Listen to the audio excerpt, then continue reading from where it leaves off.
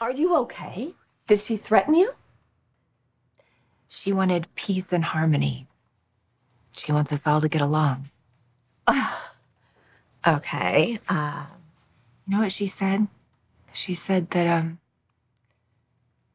we're no different than each other because we both shot someone. No, you and Sheila are very different. It's just... I attempted murder.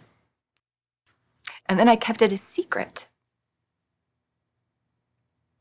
I didn't want to tarnish the old Saint Taylor image, I guess, right?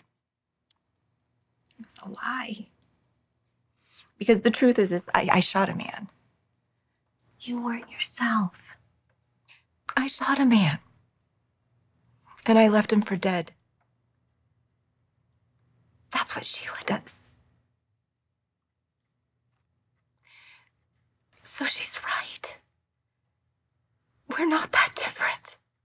Stop it. Stop, please. Sheila gets into your head and she makes you doubt yourself. Don't let her do that. Taylor, look at me. Look. You are nothing like Sheila. You are kind, you're good, you're smart. You're an incredible mother. You built an entire career helping countless people around the world. You're amazing. And Sheila is just weaponizing your guilt. You can't let her do that. I feel like I'm breaking.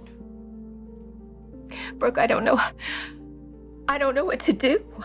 I don't know how long I can take this. Really. Okay. We'll get through this. We're gonna beat Sheila. We're gonna beat her. We will. I don't know how yet, but we will. I don't want you to worry about it. Just know that I am here for you. Always.